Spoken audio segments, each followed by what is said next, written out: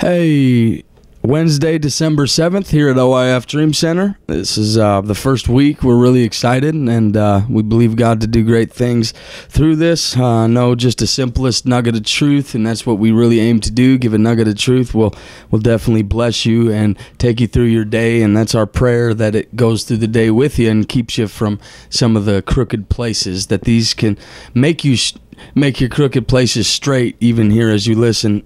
Encourage you to listen to it in the morning so that you can go along with your day, and definitely keep it with you, carry it with you, and maybe even keep you from some of the things that want to take you out. The devil's definitely wanting to take all of us out, and so we want to keep as much of that from happening as we possibly can.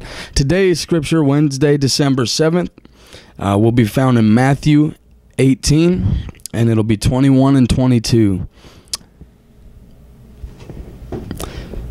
The Bible says in Matthew 18, 21 and 22, it says, "Then Peter came to him," talking about Jesus, "said, Lord, how often shall my brother sin against me, and I forgive him?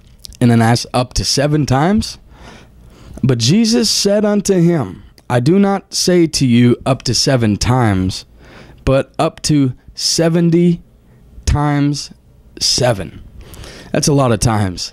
I don't think in one day a person can come and sin against you that many times in one day, and I believe that's kind of what Jesus was really illustrating. He was going off of the 7 times question and just adding a multiplication to that, multiplying it to a degree that no brother can really sin against you that many times in a day. And so in other words, we're always to forgive our brothers. Trespasses, Paul dealt with the Corinthian church a lot. They were trying to sue each other, taking each other to court, and they were just contentious Christians. And it doesn't really clarify whether they were sincere, whether they weren't. Most probably were, some probably weren't, but regardless, it was a church that was warring against themselves, and a house divided cannot and will not stand. We're to forgive our brothers and sisters, mothers, fathers, everyone. We're to forgive everyone 70 times 7 a day, and probably won't even have to add that up, because that's way more than anything that we can possibly have sinned against us. All the people in one day put together couldn't sin that much against us.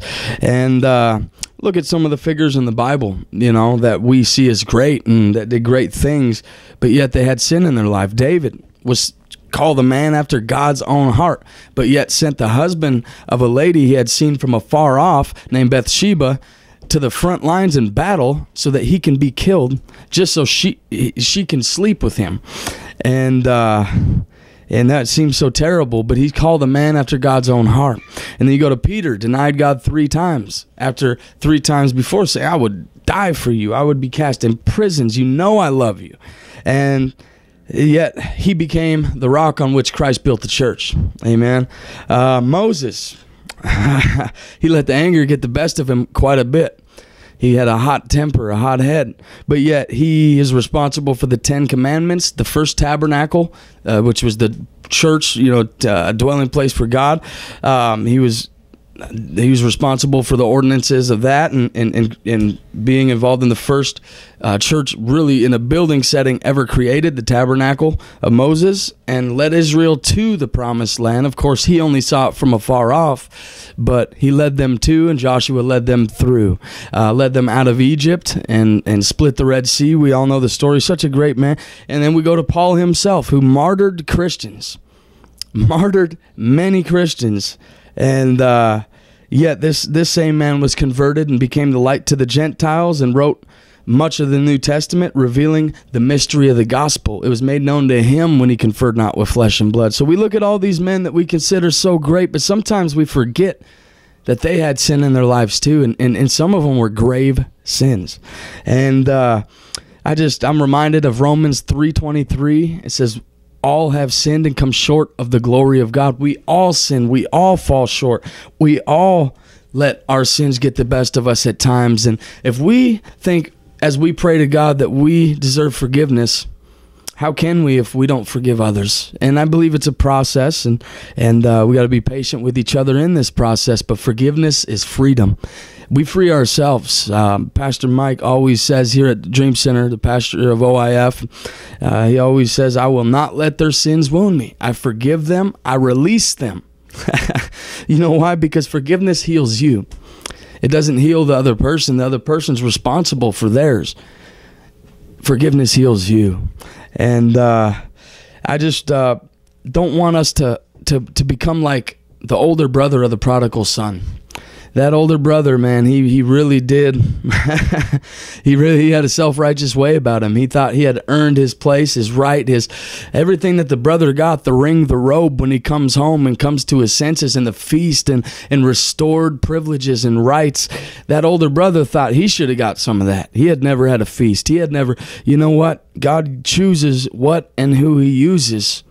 Let's not be pharisaical. Let's not be self-righteous. Let's not be looking around so much that we forget to see it's us that we need to fix. And every second we look to the left or to the right, we're wasting time on ourselves, and we're risking the chance of being blindsided by the enemy. Anyway, I want to close with a poem I wrote called Merit Over Matter. We all strive to do our best, but sometimes dive into a world of mess.